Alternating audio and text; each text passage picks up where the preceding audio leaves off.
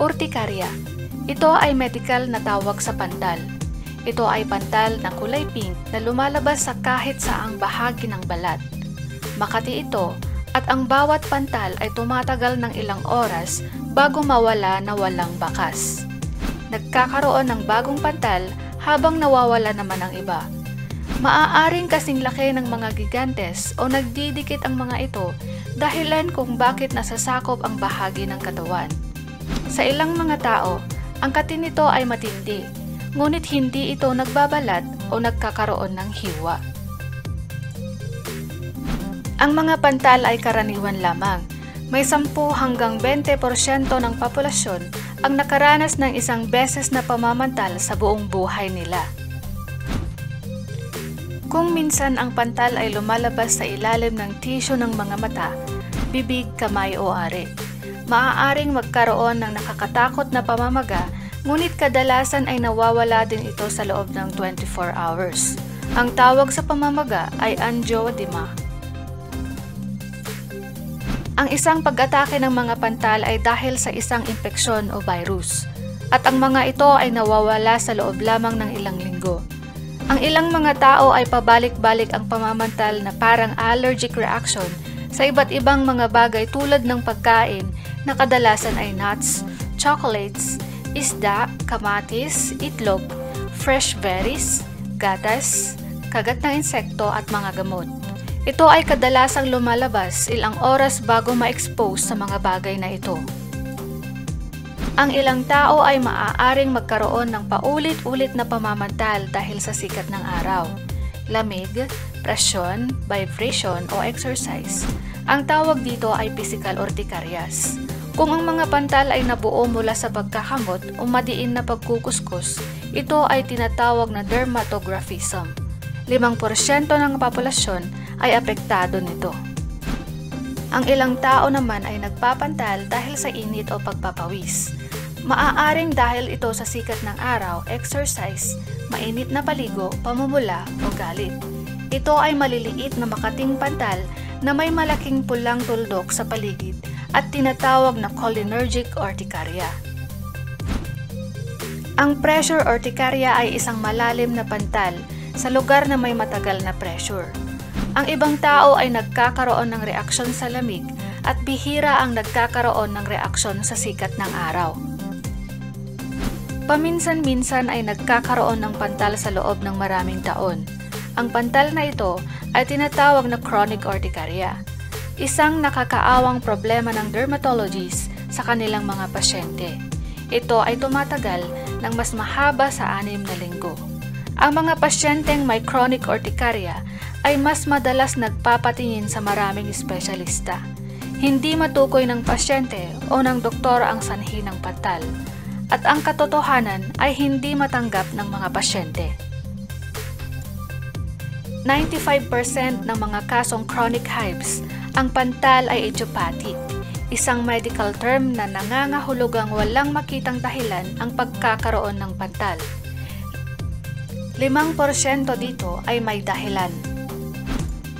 Kailangang makita ng physician upang malaman ang maaaring sakit na mayroon ng isang may chronic hives tulad ng thyroid problems, liver problems, skin diseases o sinusitis. O kung may allergy na sanhi ng reaksyon sa gamot o insekto o sa pagkain. Magagawa ito sa pamamagitan ng pag-eksamin sa dugo, ihi, kung minsan ay skin biopsy.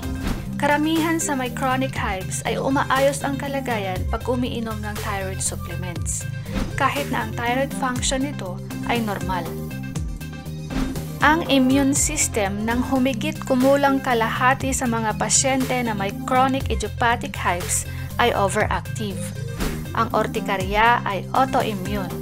Ang immune system ay inaatake nito ang normal na tissue ng katawan na nagre-resulta ng mga pantal. Ang iba pang nagdurusa sa autoimmune problems ay may autoimmune thyroid disease, vitiligo, swollen joints o may abnormalities sa dugo.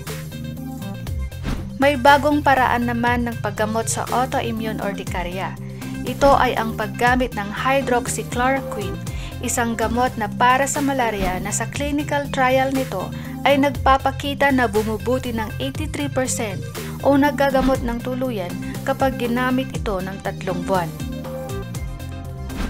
Kaya maraming pasyente ng chronic hives ay wala talagang exposure sa gamot, pagkain o kemikal na masisisi para sa urticaria. Kailangan na maintindihan ng pasyente at matanggap ang tamang pamamahala. Unang-una ay kailangan na magamot ang pantal at ang pangunahing gamot nito ay antihistamines. Gagana ito kung gagamitin ng maayos. Isang dahilan kung bakit hindi epektibo ang antihistamine ay ang ginamit na gamot ay hindi mabisa o kulang sa dosage at hindi ipinagpatuloy ang pag-inom sa matagal na panahon. Ang mga pinahintulutang paunang gamot ay ang mga non-sedating antihistamines katulad ng fexofenadine, loratadine at cetirizine. Kapag ito ay hindi nagamot ang pantal, ang sedating type na antihistamine tulad ng diphenhydramine, hydroxyzine, cyproheptadine or doxepin ay pwedeng inumin sa gabi. Maaaring kailanganin ang mataas na dosage at magdudulot ito ng sedation. Sa kabutihang palad, karamihan sa mga pasyente ay hindi gaanong apektado sa sedation pagkatapos uminom ng gamot ng ilang sandali. Kung hindi gagana ang mga gamot, ang doktor ay maaaring subukan ang cortisone o steroids para mawala ng tuluyan ang mga pantal. At pagkatapos ay panatilihin ng pasyente ang epekto sa pamamagitan ng pag-inom ng mga ligtas na antihistamines dahil ang steroid ay may side effect pag ginamit ng matagal. Ang gamot na pang psoriasis at kidney transplant, cyclosporine, ay halos palaging mabisa para linisin kahit na ang pinakamalalang kaso ng chronic hives sa mas mababang dosage. Pero nagdudulot ito ng side effects pag ininom ng pangmatagalan. May iba pang mga gamot na maaaring idagdag sa mga antihistamines. Ngunit ang mga hindi karaniwang mga therapy na ito ay hindi palaging epektibo. Kung ang mga pantal ay hindi nagbabago, dapat itong subukan. Ang importante ay mabigyan ang pasyente ng sapat na gamot para maalis ang pamamantal. Kahit ano, basta makontrol ang pamamantal. Ito ay kailangan araw-araw na inumin, mayroon man o walang pamamantal upang mapigilan ang paglabas nito. Ilang doktor ang nagsasabi na dapat ipagpatuloy sa mahabang panahon kahit 1 buwan na ang nakalipas matapos mawala ang mga pantal. Tandaan na ang mga pasyente ay dapat makipagtulungan sa mga doktor upang malaman ang gamot na nararapat para mawala ang pantal hanggang sa tuluyan na itong maglaho.